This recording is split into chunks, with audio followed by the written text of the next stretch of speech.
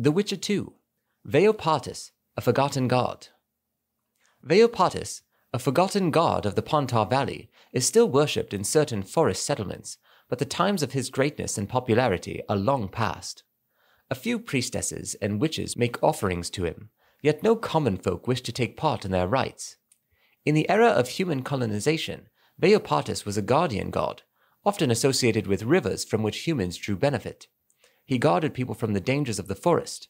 Poles bearing his likeness marked the border between areas that had been tamed and those that remained wild and dangerous.